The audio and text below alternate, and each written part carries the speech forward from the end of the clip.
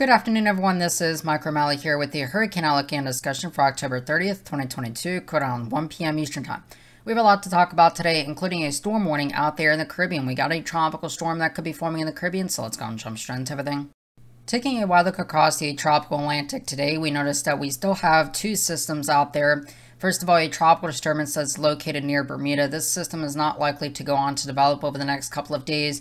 But then we have Invest Area 95L now to the south of Hispaniola and the Dominican Republic.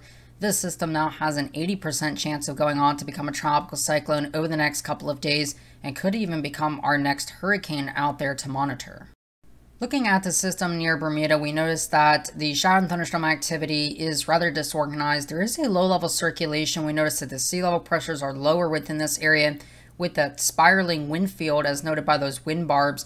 But we notice that there's not really much going on with this system. Shower and thunderstorm activity remains very transient, and for that reason, the tropical development really is not really expected, and of course that shear will increase as well.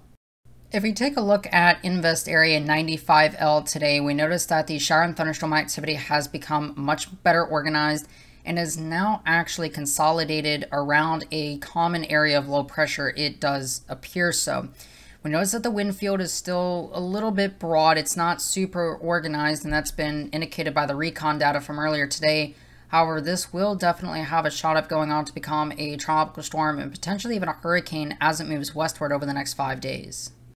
If we take a look here at the GFS vorticity and 300 millibar wind, we notice that the system will be embedded within overall light wind shear over the next several days. There's not a lot of wind shear to prevent this system from going on to develop.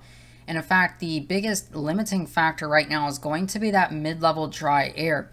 Now, this is the 6Z run. Our 12Z models are still running, but so far they are coming in a little bit stronger with this system, potentially showing a hurricane landfall in Central America.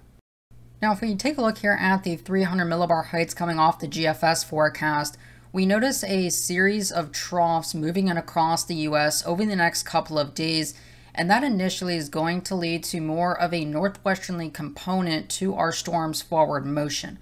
However, as we progress over the next couple of days, we get one particular trough that slides eastward far enough that we actually get a building ridge across portions of the Gulf of Mexico, and that is likely to limit the storm's northward motion and actually send it back westward, and we could be looking more at Central America impacts. So at this time, this doesn't really look like a Gulf threat. This looks more like Central America, like Belize.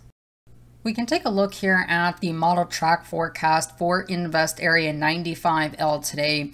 We notice that most of the guidance continues this very close to the island of Jamaica. So we're looking at the potential for shower and thunderstorm activity, potentially some gusty winds, heavy rainfall, mudslides, those type of hazards.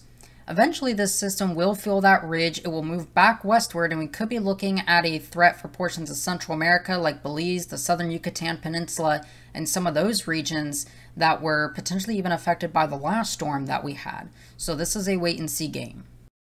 And finally, taking a look at the United States weather today, we notice much cooler air coming down behind that storm system that brought a few tornadoes to portions of the Gulf Coast yesterday, including some strong tornadoes even, it does appear, across portions of Mississippi and Louisiana and portions of Alabama. That storm system is now moving its way out of here. The dynamic support has weakened, but still the threat for some isolated storms down there across portions of the Gulf Coast today and maybe even Florida.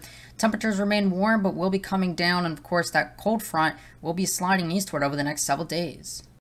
So with that being said, I do hope you have a great rest of your afternoon and evening. Of course, I am Mike O'Malley, and I'll be talking to you guys again some more tomorrow.